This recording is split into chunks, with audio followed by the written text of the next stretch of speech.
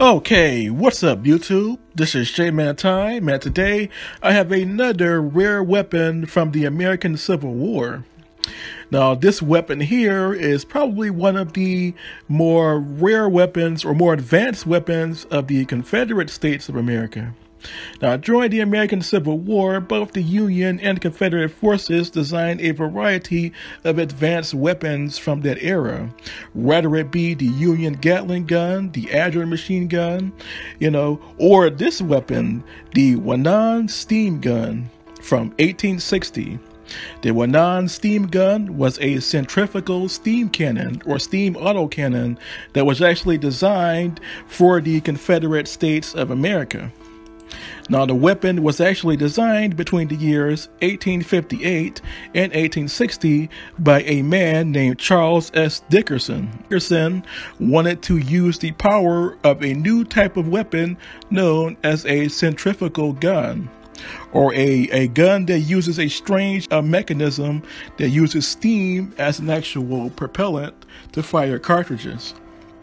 Now, this weapon was pretty much the most advanced Confederate weapon in the year 1861, with the exception of the Confederate monitor warships. This weapon had a strange firing mechanism that actually used the steam as a propellant for the .38 caliber steel ball.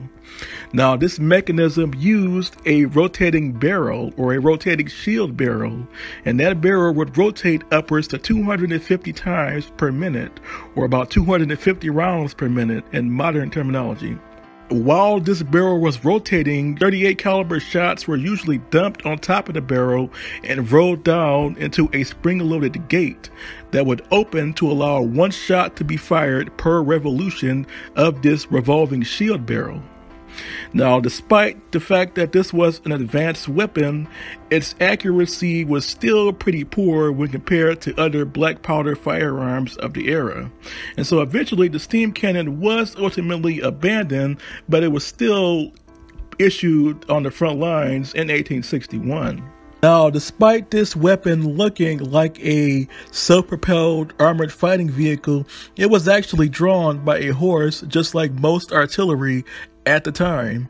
One has to remember that during the American Civil War, both autocannons and Gatling guns were still treated like classical artillery pieces, which were usually horse-drawn howitzers or field guns. This Winans steam gun was still used like an artillery piece rather than a mobile armored fighting vehicle, that and the fact that it still needed horses to draw it. So it was still a horse-drawn weapon overall. So when I call this one of the first tanks, I don't mean the first, self-propelled tanks like we saw in World War I with the British Mark I's and the French FT-17s, but it is one of the earlier infantry fighting vehicles, early armored infantry fighting vehicles, in America's history, even though it was built by the Confederate States of America rather than the Union Army, which was the army of the United States of America. So yeah.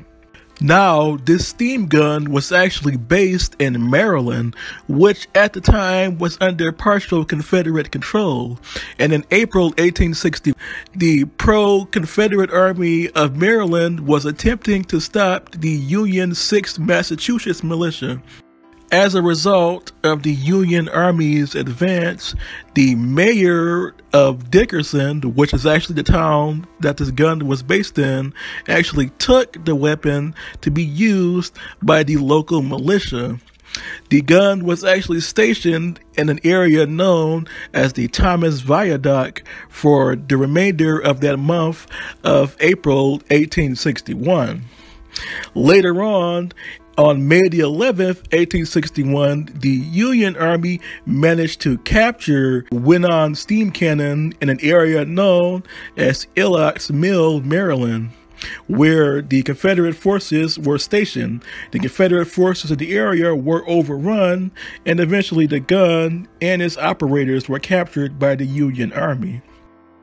After its capture, the Winans steam cannon was basically put out of commission, as the Union Army had no real use for it, nor did they really know how it worked. So the gun pretty much was decommissioned for the rest of the war.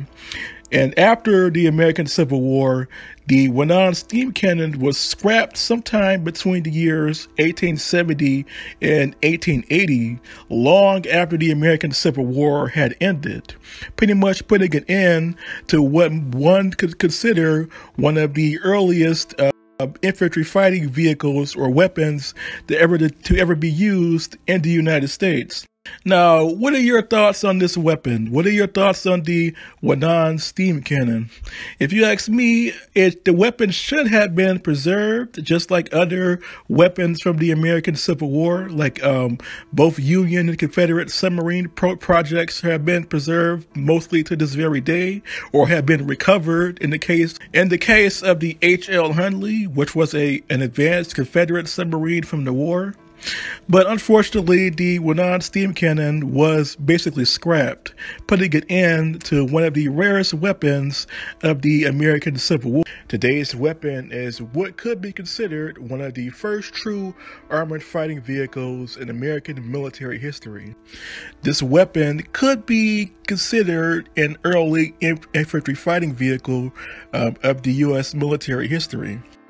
Now, contrary to popular belief, the Union Army was not the only side in that war that had advanced technology. The Confederate military also had many great innovations that later contributed to American military ingenuity after the war. And one of those weapons was the Winans steam cannon. So what do you think of the Winans steam cannon? Please put your opinions in the comment section below, and until next time, this was J-Man Time, signing off.